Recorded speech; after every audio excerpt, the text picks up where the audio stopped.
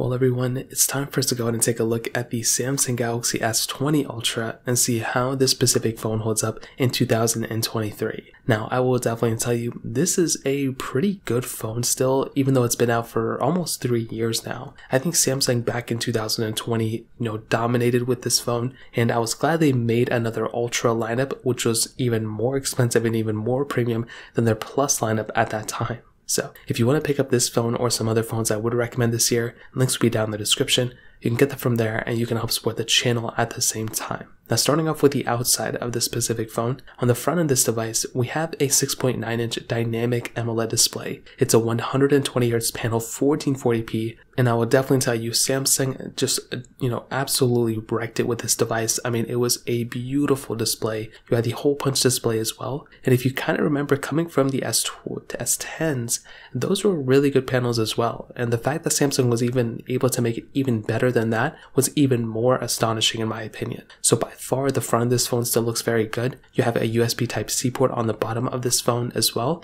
And you still have that microSD card slot on this device too. So that was some other stuff that I really did kind of like about this type of phone. Having that microSD card slot is beautiful, and honestly that does kind of future-proof this device like a ton. If you were to get a phone like this and you were able to keep it for like up until now, you would have seen the progression of this phone having still the 120Hz, still the microSD card slot, when a lot of other phones, like a lot of Samsung phones are like just 1080p now, and they don't even have microSD card slots. So this phone still has a lot of capability there, which is honestly very, very awesome. Now in the back of this phone, we do have our standard glass back. So this is the one thing that's kind of changed with the newer Samsungs, and that's something that I kind of like a lot about the newer Samsungs, is that they did change and transition over basically to those frosted glass backs, which will look and feel amazing. So in this case, it's kind of tough a little bit to tell the premium feeling aspect of this device, but it still feels very smooth, it still feels very fast, and I will definitely tell you, it's still a very, very premium feeling phone for sure. Now you have this very good camera setup on the top left corner that's just,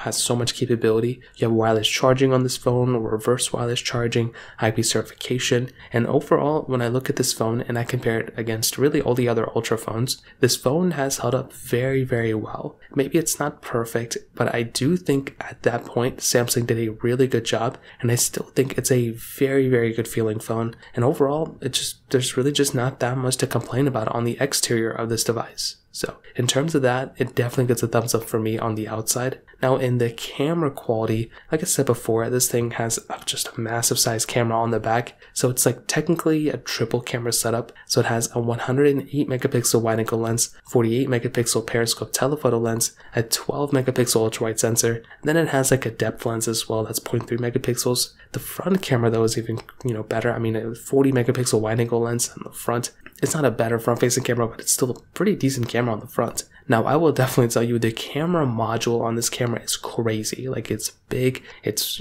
pretty thick if you ask me. And I think that's a pretty good thing. When you have a phone like this, that's this big and this, crazy quality, it's good to have a camera that's just pretty much the top of the top. And there's so much room in this phone that Samsung was able to put so many features in this camera as well. So within a phone like this, I mean, you can zoom in and zoom out a ton. That's kind of typical. You're getting 8K capability on this phone too, which is awesome. Not a lot of phones can film in 8K. This is one of those phones that has that capability. So I think that's a really cool thing we have going here too. On top of that, we do have 4K 60 on the front as well, which is another big advantage for this type of phone. So I definitely do think when it comes down to this device, you have a lot of capability. It's definitely not perfect, but I definitely do think that Samsung, just killed it with this device with that camera. And definitely it's just such a good camera for sure. So in terms of that kind of covers it up here. Now in terms of the actual software and the longevity portion of this phone, this is one of the more interesting aspects of this device, because we don't know for a fact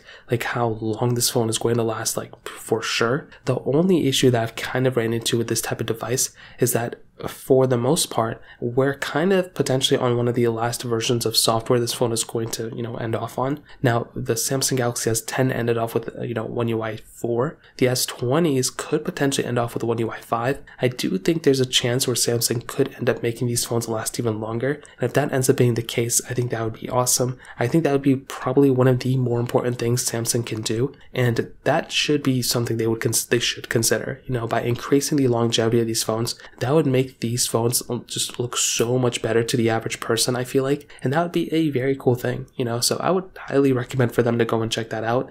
And I think if they were to go and expand the longevity of these phones, because you have to think about it, the hardware is there, like the hardware of this phone with the screen, with even the power inside of it, it's such a good, powerful phone. And I love that about this device. Unfortunately, with this phone, it's just, I don't know, you know, this is like what the last cusp, I think, of like Samsung starting to transition to longer software versions. But I think this phone could end up getting One UI 6 and even One UI 7 as well. So I guess we're going to see what happens in the future, but in the software longevity portion, that kind of covers it up here. Now, in the actual performance of this phone, this device had that Qualcomm Snapdragon 865 chipset inside of it with 12 gigs of RAM on the base model, and we also had a 16 gigabyte of RAM option as well. Now, I just want to hit on the memory of this thing. Like, even 12 gigabytes of RAM on a phone like this is just more than enough. A lot of phones, including the S22s, still have 8 gigabytes, and that's the only model you can get of them. This phone from 2020 started off with 12, which is crazy. And the craziest thing above all is that you can get 16 gigabytes of RAM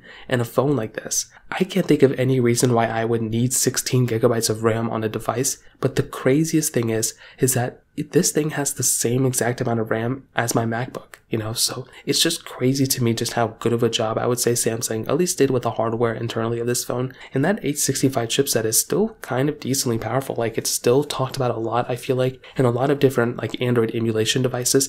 A lot of those devices still use these types of chipsets because they're a little bit cheaper now to kind of, you know, develop and everything and kind of source, but that's still a decent chipset to kind of play a lot of games on. If you're somebody who wants to go ahead and just use it as a, you know, basic device, well, you have more than enough power for text messaging and like Google Messages and Google whatever else. Like, this is such a good phone in that perspective. And I love the fact that you have that 120 Hz display as well, because it makes that phone feel so much faster and smoother. Now, when compared to phones like the Galaxy S22, you're definitely not going to be getting as great of a performing phone compared to those ones, but I still think that this is a pretty decent performing phone, and it's definitely more shocking in that perspective because it's still a very smooth phone. All the S20s, in my opinion, were very smooth phones. Even the S20 FE is a very smooth phone too. So to end it off with the battery life, this thing had a 5,000 mAh battery inside of it, and that is a massive size battery to have on a phone. Like I mentioned, I mean, when you're getting a device like this, you are going to be getting a phone that is pretty much not only supported,